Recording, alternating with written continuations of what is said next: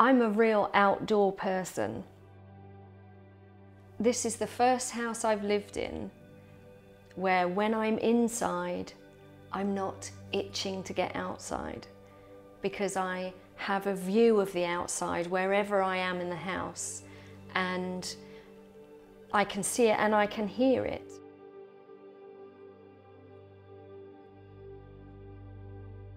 Jeff is an architect and I am a project manager.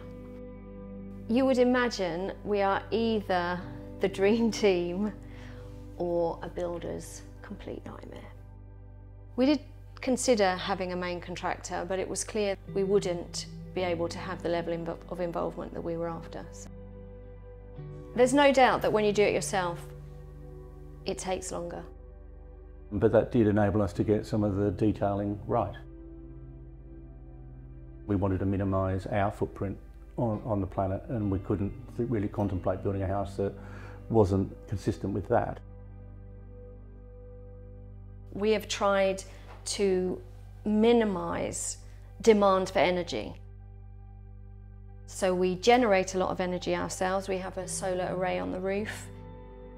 This building is extraordinarily insulated, so we don't lose a lot of the heat that's generated within the house. Even though the days are shorter, we still have a light-filled house. The corridor has these incredible long skylights, so the light in that space is probably the best in the house.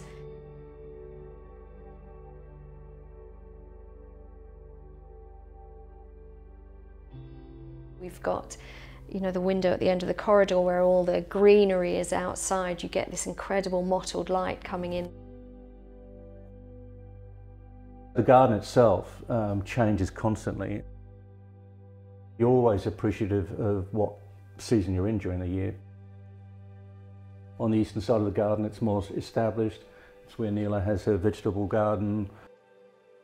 To the west, we're returning it to woodland. You know, it's more wild.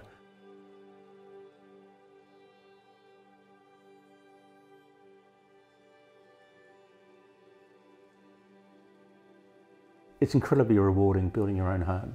It's fun, but it's hard work. Some people who've come to this process realise it's not a typical house and have really wanted to be part of it, really have risen to the challenge of doing something slightly different as well. And that's been really rewarding for us because almost without exception, those people have become really good friends.